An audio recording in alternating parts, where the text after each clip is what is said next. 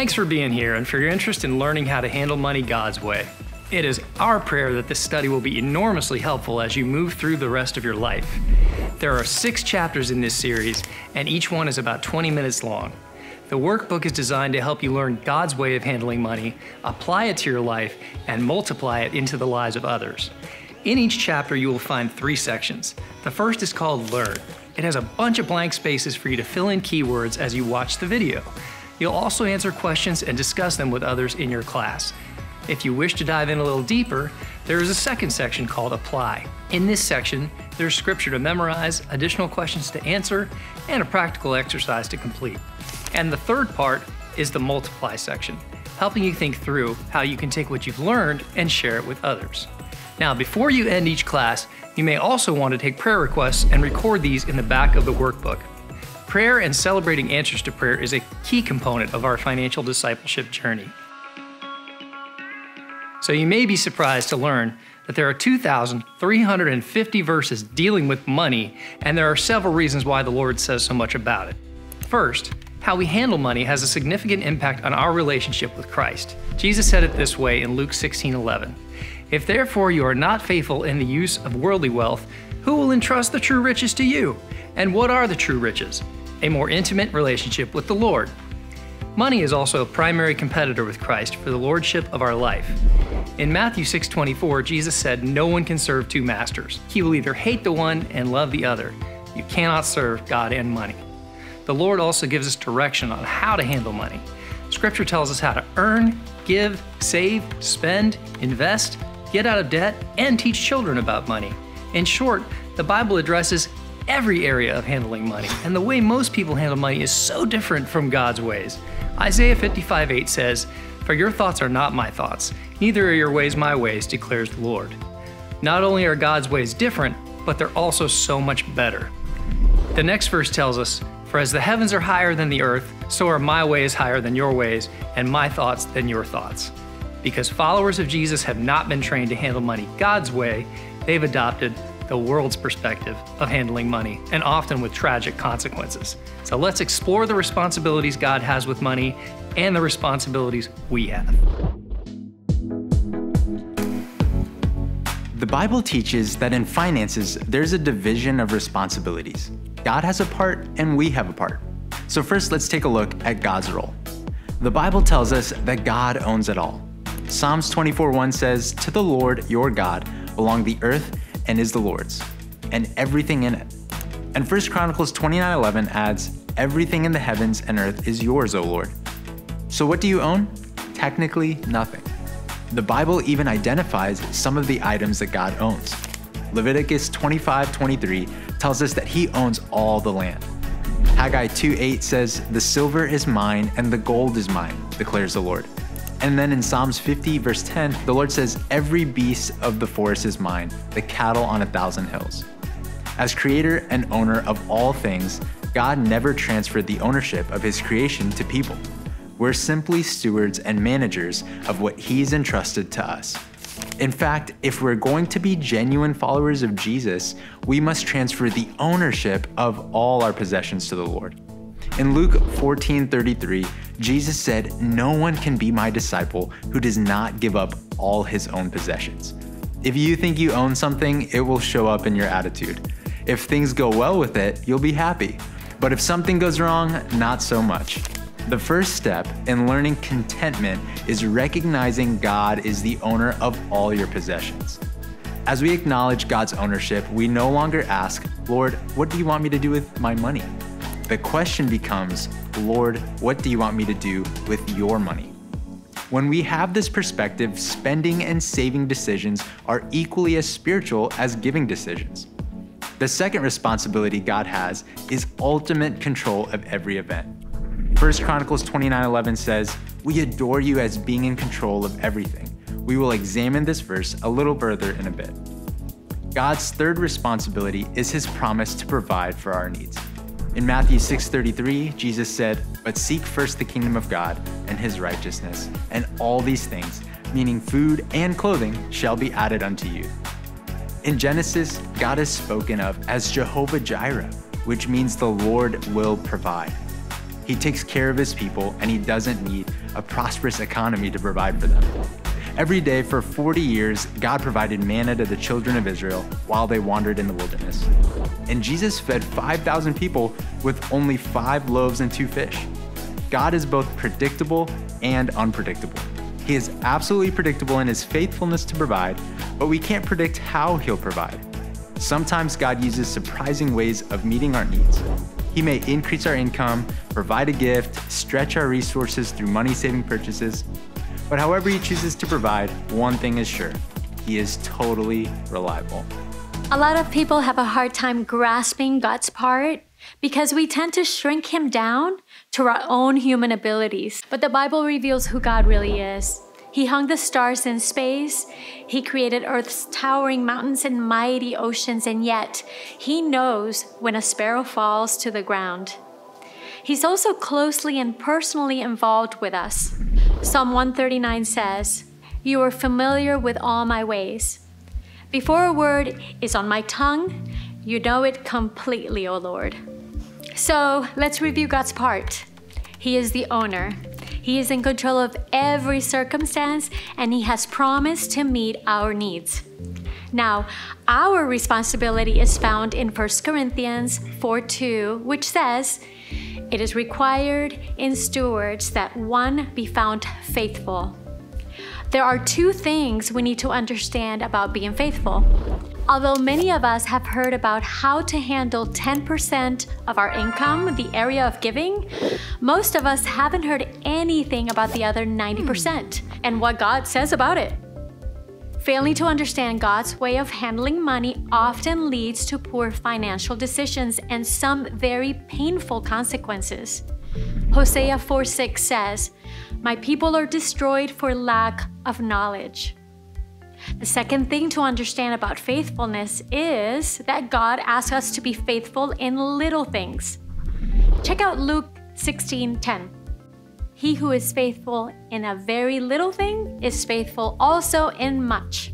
If we develop the character of being faithful in small things, the Lord knows he can trust us with greater responsibilities.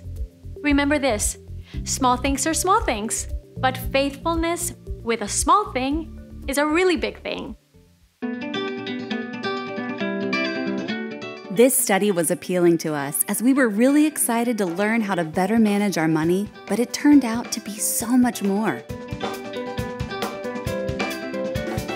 We thought we were doing okay, making ends meet, but we were wasteful in our spending and missed a lot of opportunities to be generous. In fact, throughout the study, we realized we were actually stealing from God by not giving back what was his. We started to notice how our attitude towards money was making us hostile, and we didn't like it. We decided to let go and surrender everything we owned to the Lord. This was the game changer.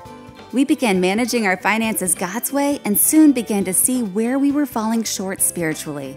Continually seeking his will kept us accountable and motivated us to be faithful stewards. We even started using a budget. Woo! We are grateful for this study and look forward to continuing to grow on this financial discipleship journey. On your financial discipleship journey, there will be one constant: a variety of people offering a variety of advice on how to handle your finances in a variety of ways. Some of this may be great, and some of this may be absolutely terrible.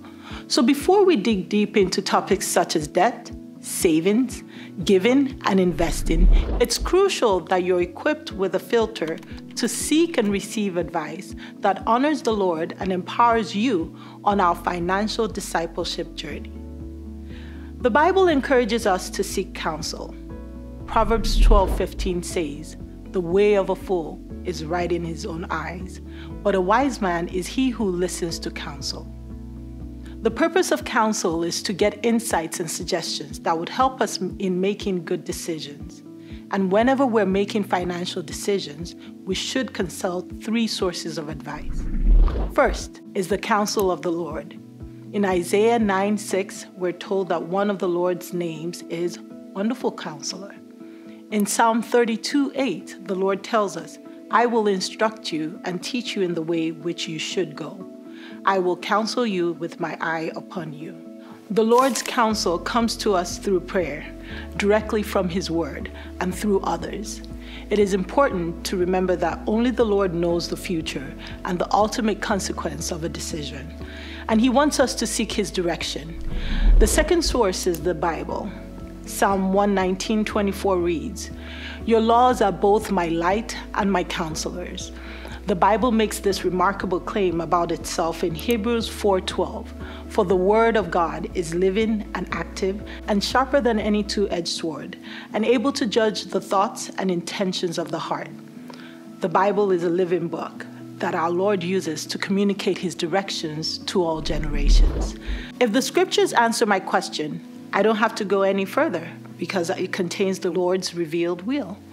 If the Bible isn't specific about an issue, we can go to a third source of counsel, godly people. Proverbs 15:22 reads, "Without consultation, plans are frustrated, but with many counselors, they succeed." Each of us has limited knowledge and experience. We need the input of others who bring their unique backgrounds and give us insight and spark our thinking with ideas we'd never have considered without their advice. Now, this is for you married folks. Your spouse should be a primary source of counsel. A husband and wife are one. They need each other to make great decisions. Seeking the counsel of your spouse also helps your relationship because you both experience the consequences of a decision. If you both agree about a decision, even if it proves to be disastrous, your relationship is more likely to remain intact. So seek the counsel of your spouse, always. Now let's look at counsel we shouldn't seek. Psalm 1:1 says, "How blessed is the man who does not walk in the counsel of the wicked." A wicked person lives their life without regard for God. In our opinion, we can seek technical input such as legal advice from those who don't know Jesus, but our final decision should be based on the counsel of godly people. The Bible also tells us never to seek counsel from fortune tellers, mediums, or psychics. Leviticus 19:31 says, "Do not turn to mediums or spiritists. Do not seek them out to be defiled by them. I am the Lord your God." We should also avoid any method they use in forecasting the future, such as horoscopes and all other occult practices.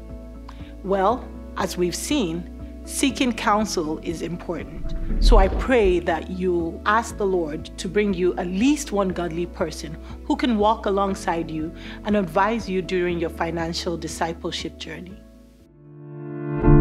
Years ago, during my time as a business partner serving as CFO, we were looking to finance some expensive items. During the closing on one of these transactions, I was asked to provide a personal guarantee.